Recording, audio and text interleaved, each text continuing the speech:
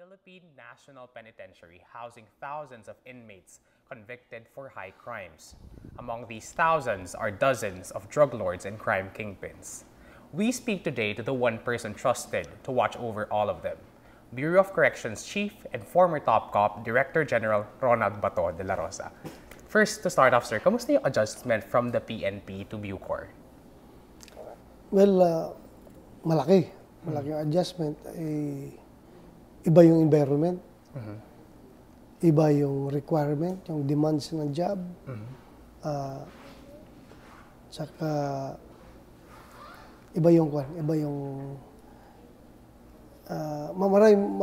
maraming ang pagkapareho lang niya is naka-uniform pa rin ako ng 4-star general. So, naka-uniform pa rin. Pero yung nga lang, sa support, mukhang mas magandang support sa PNP kaysa dito. Parang long neglected tong bureau na ito. Parang napabayaan talaga. So, isa yan, nasa nakadagdag sa challenges no, na kinakaharap natin ngayon. What do you mean by, sir, na mahina yung support? Parang mababa yung moral? Ngayon, tumaas yung moral nila dahil I have been motivating them to do their job. Yung nga lang, yung sabi ko na pag sa PNP, almost everything you need, nakukuha mo kaagad kung ano mga kailangan mo, especially for operational purposes. Pero dito, masyadong mahirap. Mahirap makuha yung budget din dito. Ayan, isa pa yan. Yung, wala nga akong gasolina. Akala ko pagdupo ko dito, meron akong isyong gasolina para magamit ko sa aking everyday na lakad. Dito pala is bayaran ko daw muna at ipaparipan ko later kung meron akong mga Mahirap yung reimbursement dito. Iba. Okay, sir. Nami-miss niyo ba, sir, yung police service? Yeah, nami-miss ko. I've been in that service for 36? 38 years. 38 years. 38 years. So. What do you miss about it? Yung challenge. I love challenges. Kita ko yung challenge na kinakailangan mo talagang magtrabaho para ma-deliver mo yung mandate mo. Dito ba, sir, sa New Bilibid, wala bang challenge dito? Ibang klaseng challenge dito. Anong pinagkaiba? Yung challenge mo is from within, not from without. From outside? Sa PNP kasi, ang challenge mo doon is paano mo hanapin yung mga kriminal na hindi mo pa alam kung sino sila at nasaan sila at paano mo sila makuha. Dito, ang criminal is ang kalaban mo from within. Nandito na sa loob. Kilala mo na sila, andyan sila. At hindi mo na kailangan hanapin, andyan sila. Mahirap silang kapain, ganun. Makakapa mo, pero iba-iba yung ibang considerations. Iba yung considerations. Okay, sir. Ngayon, sir, pinatayin kayo, sir, ng mista nyo, si Director General Oscar Albayalde. How would you evaluate his term as PNP chief so far? Kasi you're a bystander now of the PNP. So far, he's doing good. He's doing good. How could you say that? Why? Well, he's been very effective. Policemen are not towing the line. Talagang towing the line sila at hindi sila sasantuhin ni Oka Albayalde pag sila yung nagluloko. And he's doing the rounds. Kagaya ng ginagawa ko noon na talagang in order to uplift the morale of your men, you have to go as close as you get to them. Okay, sir. Ano sir yung biggest differences between heading the PNP and this Bucor? PNP kasi napakalaki organization, di ba? 195,000 yung hinahawakan mo. Dito, 2,400 lang yung tao mo dito. In terms of scope, mababa yung scope dito. Pero yun nga lang, lumaki yung problema dahil nga, sabi siya, napabayaan. What do you mean by napabayaan? Kanina niya po sir na binabanggit yung napabayaan. Ito lang ang mga facilities dito. Gusto mong mahinto yung drug trade dito sa loob, ayusin mo yung facilities. Pag naayos mo yung facilities, then half of the problem is solved. Paano mo i-classify, i-segregate kung wala kang lugar na hahatiran ng mga tao niyan. Overcrowded masyado. Overcrowded. Overcongestion. Grabe. Ang ideal lang dito, like dito sa maximum security compound, ideal population dapat is around 500 lang.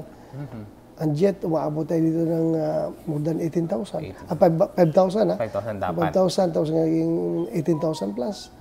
So, grabe ang congestion.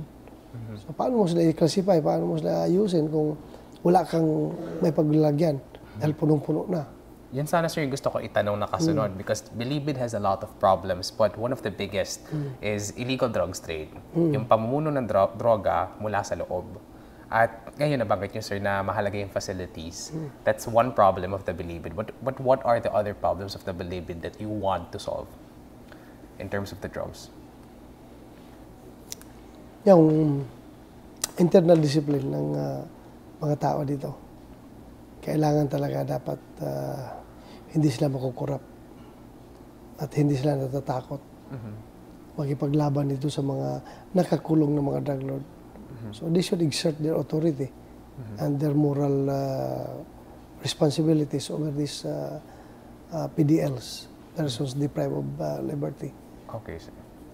Can you describe to us how grave is the problem inside Bilibid now? Gano'ng kalala, sir? Hindi ko pa talaga totally nakapa because I'm just 4 days old, no? 4 days pa lang ako dito. Tanda akong kakapain. I will get to the bottom of it habang tumatagal ako dito. From the 4 days that you've been around, sir, anong nababasa nyo? From the 4 days, so far wala pa ako nakita solution. Puro problema ang nakikita ko. Puro problema talaga. Anong problema, sir, yung pinaka nakakabagabag para sa inyo? Yung paano mo kontrolin itong mga drug lord na dito. First question is why? Why nag-proliferate pa rin yung drug trade sa loob ng Bilibid despite the fact that nasa loob na sila, di ba? So, marami kayo kukonsider dyan. Paano sila ginagwardyahan? At paano sila nakakalusot yung mga transaction na ganon? Again, it redounds to poor facility. So there are more questions than answers in your first 4 days? More questions than answers. Masaya ba kayo, sir, na ganito ang sitwasyon ngayon sa Bilibid? Does it discourage you from taking up on this position? To be frank with you, hindi ako masaya. But I have to do this. I have to do this because kailan tulungan natin itong ating gobyerno. Lalo yung presidente natin na gusto talaga niyang matapos yung problema sa droga dito. Okay, sir. So, kailangan talagang magtrabaho tayo. Okay, sir. Let's go to your policy, sir, in order to fight drugs inside Bilibid. Ano, sir, yung mga policy na gusto nyong ipatupad ngayon at kayo nasa loob na? Kasi dati naman, sir, you've observed Bilibid from being PNP chief and I'm sure you have intelligence, you have information about things that are happening inside Bilibid. Now that you're inside, what do you want to change? Alam mo, lahat ng policy or programs na gusto kong mabago dito sa loob is would entail budget. So kung wala tayong pera, mahirapan tayo mag-institute ng reforms, ng changes. Kaya lahat ng iniisip ko, saan ako hahanap ng budget. Panggastos nito. But setting aside budget, sir, if you had the budget, and I'm confident na parang you have the support of the president. I have the budget. Yeah, if you have the budget. Finish. No more problem. What will you do with the budget, sir? Ano yung reforms na ipapatupad nyo? Ayusin ko itong facility na ito. Facilities talaga, sir. Facilities talaga. Bakit, sir? Maximum. Kailangan, like for example, gagawa ka ng visiting area na sa maximum compound, di ba? Visiting area na nasa glass, may divided by glass. Mag-usap sila by phone. Yung bisita at saka yung maximum PDL. Usap lang sila. Hawak sila ng kamay, may glass in between ng dalawang kamay nila. Paano pa maipasok yung mga kontrabando? Pag ganun. Aside from that, sir, so may visiting area na separated yung visitors at saka yung maximum DPLs. Ano pa yung iba, sir? Meron akong flexibility kung paano ko i-segregate ng mga tao na ito. So meron ako dapat mga bakanting buildings na ito, lahat ng mga Chinese drug lords dito, pak. Lahat ng Filipino drug lords doon, pak. Dapat walang contact between them. Hindi sila pwede mag-usap. Paghihiwalayin niyo, sir, yung Filipino at saka Chinese drug lords. Hiwalay. Isa yan sa plano ko.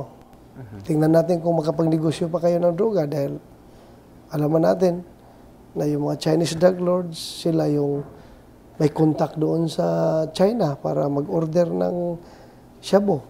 Pagdating dito, ito mga Filipino drug lords naman ang in-charge sa distribution. So, kung mahiwalay mo ito sila, hindi sila makapag-communicate, walang trading. There's no trading. Okay. Ano pa, sir? Iwalay ko yan. Iwalay. Yung mga, sa ngayon kasi yung mess hall na ginagamit sa pagluluto ng pagkain, nasa loob ng detention mismo. Gusto ko ilabas yan. Sa labas lang magluto, di na ipapasok pagkain na.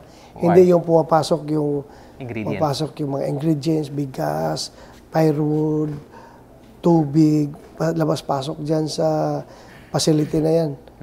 What if kung magkakaroon ng riot, yung mga sundang, yung mga kutsilyo ang ginagamit pag slice ng karne doon, pwede gamitin yun, magkipag-riot, di ba? Pati dun sa raw goods, may ini-smuggle na mga drugs ba, sir? Or cellphones na ini-smuggle from that? Pwede naman. Isang sakong bigas, kausapin, ikaw ay gusto magpapasok, pwede mong kausapin yung nag-deliver na pakisaksak mo itong 1 kilong drugs din sa sako ng bigas. Lusot na. Isa pang facilities na parang binabanggit yung dati ng PNP chief ka, yung meron daanan sa likod, kung saan binabato na lang yung cellphone papasok sa... Yan nga, ipakondim. Gusto ko na ipakondim yung kalsada na yan. Hindi man totally ipakondim, kundi ilimit ang access na hindi na pwede ma-access ng general public. Dapat maka-access dyan yung mga gwardiya lang namin. Pwede mag-kuhan dyan. Ngayon ginagamit kasi. Dahil doon sa NHA na ginagawa doon sa likod, ang access nila from their village to the poblasyon ng Muntinlupa is via that road, yung gilid ng maximum. Ang pang-reklamo ng mga gwardiya dyan is every morning pag mag-check up sila sa perimeter inside the perimeter wall, may nakikita sila doon mga cellphone, mga kontraman, sigarilyo, mga alak na tinatapon from the outside.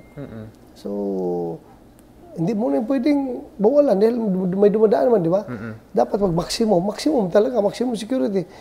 Restricted area yung gilid ng wall, wala makalapit. At pag may lumapit yan, pwede mo barilin ang gwardiya pag may lumapit yan. Dahil dapat, kanyan maximum security nga. Walang papasok dyan, walang didikit dyan kung walang planong gagawing masama. So for facilities, sir, gusto niyo hiwa-hiwalayin yung mga Filipino and Chinese drug lords, separation ng visitors at saka sa mga maximum, at saka yung paved path sa likod o sa gilid ng Bilibid. May iba pa ba kayo, sir, na gustong improve na facilities sa loob? So far, yan lang muna. At additional building nga. Additional building. Kasi congested kayo. Congested talaga. Okay, sir. Hindi mo man talagang mapapasunod yung tao sa policy na gusto mo kung wala sila, they are not in the right frame of mind na gulo-gulo yung isip nila, psychologically, disturbed. Dahil yung buhay nila, ang hirap ng buhay nila. So kung maganda yung buhay nila, madali lang sila sumunod. Okay, sir. Sa mga policy na gusto mong ipapatupad. Lalong-lalo na yung reformation program nila, yung mga rehabilitation program nila. Kaya nga, this is Bureau of Corrections, di ba? We have to correct their criminal minds, their criminal ways, their criminal background, their criminal history. Correct natin. Para paglabas nila, they will become useful citizens of the society. Okay, sir. Aside from the facilities naman, sir, that's again for solving illegal drugs. For what you mentioned earlier, problem from the inside din, or even inside the Bucor, meron bang internal cleansing efforts? Meron. Dandahan kung... Actually, meron kaming mga Bucor personnel na kasama doon sa drug watch list ni Presidente. So, hinahanap ko yung mga tao niyan. Ilan yan, sir? Around 20 man siguro. 25? Ano, sir, yung policy natin for internal cleansing sa Bucor? Are we going to use the same as the PNPs na magkakaroon rin ng counter-intel sa loob ng Bucor? Dapat. Ganun talaga. Meron na ba, sir? Wala pa akong ginawa, pero may mga tao na akong tinas. Na mag-counter-intel? Magka-counter, oo. Okay. Are they policemen? Are they from inside Bilibid then? Combination. Combination of operatives of the PNP and the Bucor? Combination. Okay, sir. Other solutions, sir, for illegal drugs? So far, yun lang. Yun muna ang nakikita ko. Raids, sir. Immediate, ha? Raids, sir. Illegal drug raids. Do they still work? Sige naman ang kanilang kwan dito. Anytime lang, magpapa-conduct naman ako ng galugad. Surprise lang, surprise. Ang usual problems kasi, sir, based from our talks with operatives, is parang alam na ng mga tao sa loob. When Yun nga, kaya hindi ko dinidiscuss yan kung kailan at gagawin ko ba o hindi. Hindi ko dinidiscuss, basta... Paano nakakarating, sir, sa mga inmates na magkakaroon ng surprise inspection? May kunaiban sa mga gwardya. May mga advance notice sa kanila doon na mag-raid kami, magkakandak kami ng search bukas. So, ayusan yung mga itago na yung dapat itago. Most likely, may mga ganun. Okay, sir. Hopefully, hindi naman ganun kalala. Sir, from your time, 4 days being inside the Bucor, has anyone tried to threaten you? Wala. Or your family? Wala pa. Are you Alam mo, they know that hindi na ako matitreaten. I will be the one to threaten them. Wala pa talaga. Wala pa akong tanggap. Anong threat niyo, sir, sa kanila? Or what is your warning? Mag-ayos-ayos kayo. Kung hindi kayo mag-ayos, then aayusin ko kayo. Yun lang. Do you have any marching orders for the people inside the Bilibid or for the personnel of Bucor? Sa explosion ng Bucor, they were already forewarned na talagang lilinisin ko ito kung meron mang dapat linisin. So, they know what to do. Alam na nila yun. Gano'ng kalaki, sir, yung counterintelligence group na binuo nyo? Is it a dozen, 25? Hindi ako hindi. Yes, hindi. Counterintelligence nga eh. You don't want maka-counter yung ating counter pag sabihin natin kung gaano kadami, gaano kalaki. But you can assure people that this counterintelligence group is working? Basta no further discussion regarding that. Basta meron akong ginagawa. Meron, sir.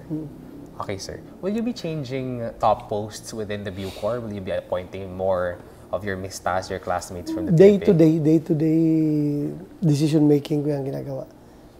Day-to-day yung aking assessment, day-to-day yung aking evaluation, day-to-day rin yung aking decision-making kung paano ko gawin. So, as it happens, sir? As it happens, obserbahan ko lang muna. Okay, sir. Kasi baka mamaya pa makinig sa mga report from some people, baka mamaya, alam mo na.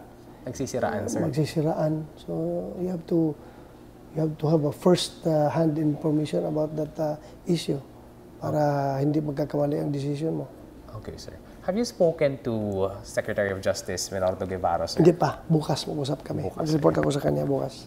Okay, sir. What will you tell him? Problema. Problema sa loob ng Bilibid. Daming problema. Si, sir, Pangulo, President Duterte, does he have marching orders for you? Yun lang naman yung marching order sa akin. Linisin ko yung Bucor.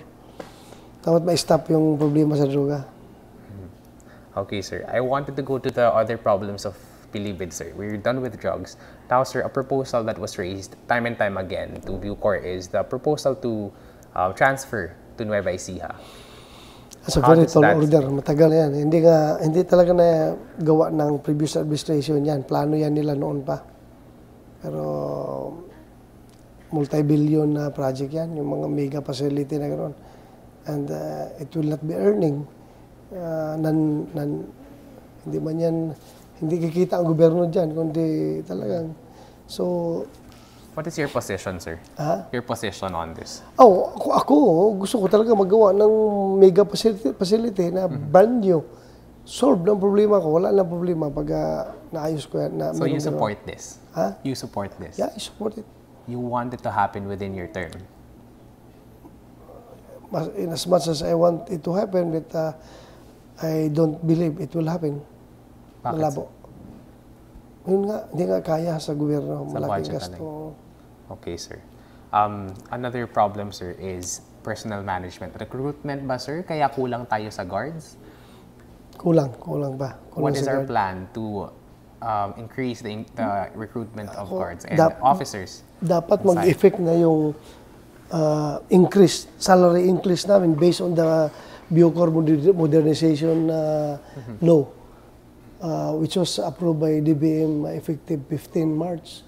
Sa ngayon, hindi pa natanggap. So, hindi pa masyado na-feel ng mga tao yung modernization niyan. But once na-implement na yan, talagang natatanggap na ng mga Bucor personnel yung increase na yan. So, it will entice more applicants to become corrections officers. So, hopefully, tumaas. Hindi, tumaas naman. Pero hindi pa nga naibibigay. So, sana may ibibigay na. Saan, sir, yung bottleneck? Saan tumitigil at saka nagpapakatagal? Ay, hindi ako masyado magaling dyan sa budgeting at saka sa pagdating dyan sa mga ganung bagay. Basta ako, pag may dumating, dapat andyan na. Okay, sir. Training naman, sir. Are you in favor of a corrections academy? Yeah. Kailan? I'm very in favor. In order to professionalize the Bureau of Corrections, kailangan talaga meron tayong ganun. Just like PNPA, just like PMA, kailangan natin yan to professionalize. Okay, sir. Do you also see that happening under your term as Bucor Chief? Siguro, pwede masisimulan ko. Pero yung facility, dahan-dahan gagawin. Pero yung pag-create ng working group, masisimulan ko. Meron na ba, sir, draft? Meron kami existing na training division dito, training section, training division. Ganoon lang, ipapalakihin lang yun at palalakasin. Okay, sir. Let's go to the problem naman, sir, na paulit-ulit yung binabanggit. Budget. Budget? Bakit, sir, hindi nabibigyan ang Bucor sa budget? I don't know. I will find out. Sa Congress, sir, wala pa kayo nakakausap na congressman tungkol sa pagbibigay ng budget wala sa pa, Bucor? Alamin ko muna dito from our end. Saka ako hingi ng tulong doon kung paano gagawin. Okay, sir. So, masalimuot yung budget pagdating sa budget. Okay, sir. Bakit, sir, parang hindi nyo pa naman sila nakakausap but you're already concluding na wala kayong budget? Wala man talaga. No, I mean for future, sir, kung humihingi kayo. Oo. Yung nga, lalakarin namin, ayusin namin yan. Okay, sir. Laws you want to be passed, sir. Death penalty. You approve of it? Death penalty. Bakit, sir? Para yung mga convicted drug lords, sino pa babantayan namin dito sa Building 14 kung pagka-convict nila, diretso na lethal injection? Di ba? Wala na kami babantayan na drug lord. Pero, sir, diretso na lethal injection. So, at saka doon naman sa mga would-be criminals, magiging deterrence yan. Siyempre, no, powerful rin na drug lord, maraming pera. Namatay nga sa, namatay sa lethal injection or sa electrocution. Saan, sir, yung death penalty for illegal possession, illegal trading? Ako, basta lahat ng pertaining to drugs, dapat tapusin yan. Ay, gusto mo natin talaga matapos kahit konti lang yung dala nilang droga, sir? Oh, ganun dapat ka-stricto. Dapat ganun ka-stricto pagdating sa drugs. Oh, hindi na, sir, sila makokorek. Rehab. Depende sa batas na gagawin nila. Kung ako ba sa drugs, dapat diretso na sa lethal injection. Hindi na, sir, kung ako masusunod, ha?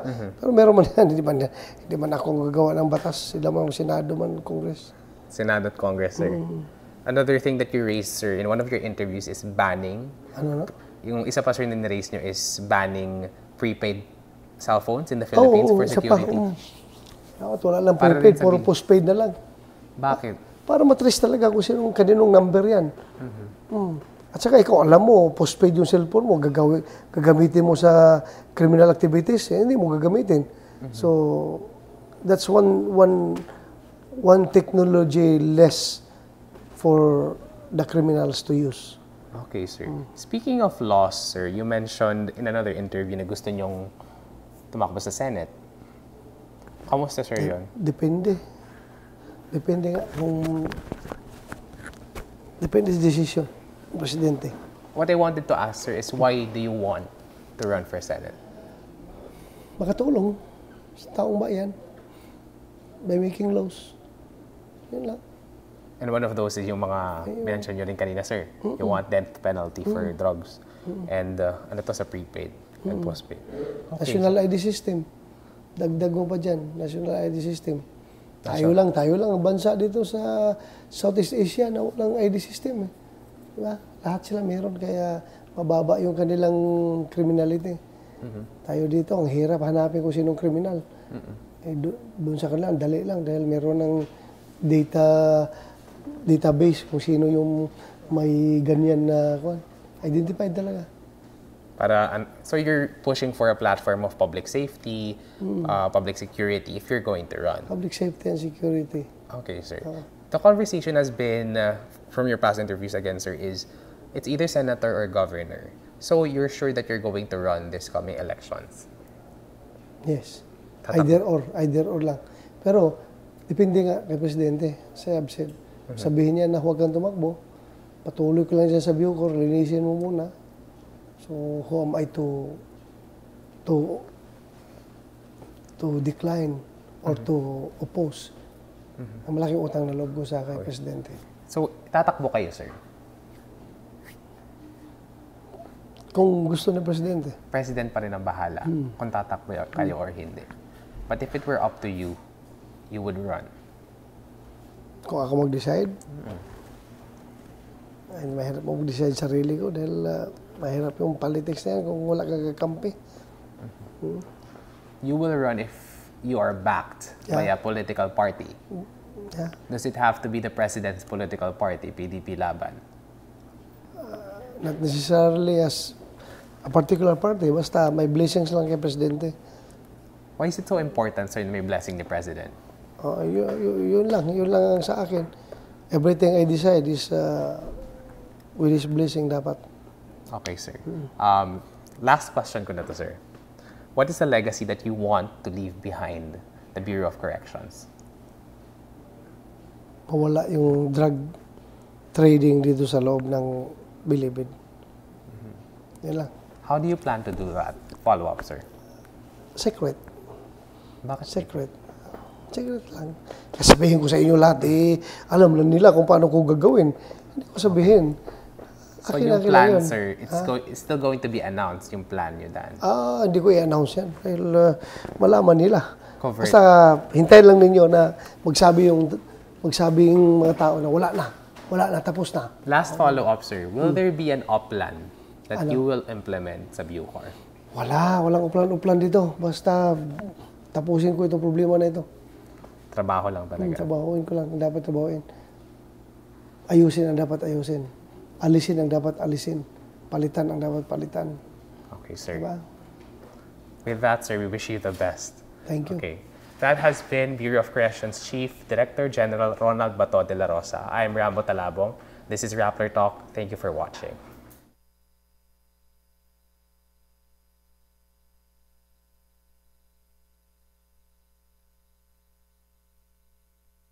Hello and welcome. I'm Rambo Talabong.